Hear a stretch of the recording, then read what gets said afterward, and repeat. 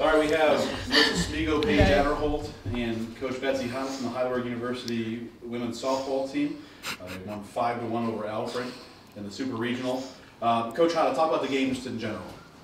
Well, sorry, I'm a little tired. It was a pretty exciting game. We came out guns a-blazing at the beginning and made our presence known and didn't let up. We just kept rolling. Paige did a great job on the mound for us, and we played defense to back her up. Paige, talk about that a little bit. What did you do today to keep, I mean, they were hitting, a lot of them hitting over 400. What did you do to keep them off balance? Honestly, I just threw it low and then just worked a lot with my fingers instead of using my arms, so that way I can have better spin on the ball to pop them up.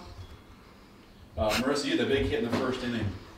Talk about that at bat. You kind of snuck it in the line down the right field line. Talk about what that at bat meant to the team. I think it's good to come out strong. I kind of struggled last weekend and the weekend before in the OAC tournament, and the whole team had my back all weekend, so I figured it's time to pick them up, start off strong, get 2 runs before we have any outs.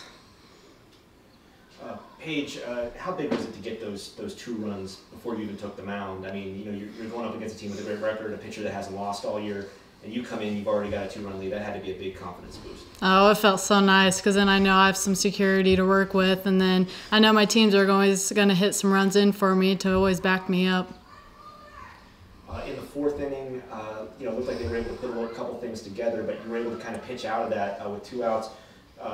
You know, Betsy, what did you say? Paige, how did you respond? What was kind of the thought process there when you were kind of a little bit of a jam there? Well, our thought process every time is you throw the ball, we've got your back. So no matter what, Paige knows we have her on any situation. Yeah, and then mine was just you already had 3 outs before. You can always get 3 outs. It's just another game and just another pressure situation that I know that I can get out of. Marissa, the offense just kind of looked really comfortable from the get-go. I mean, you had runners on in just about every inning.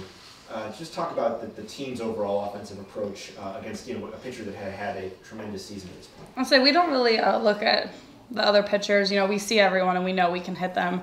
We've been hitting girls all year.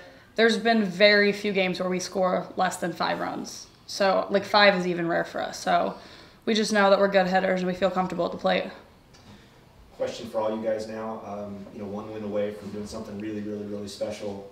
What's your mindset coming into tomorrow? Calm. Strong, steady, calm.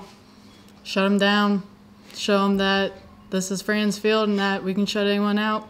They're not going to take the win. Got business to take care of.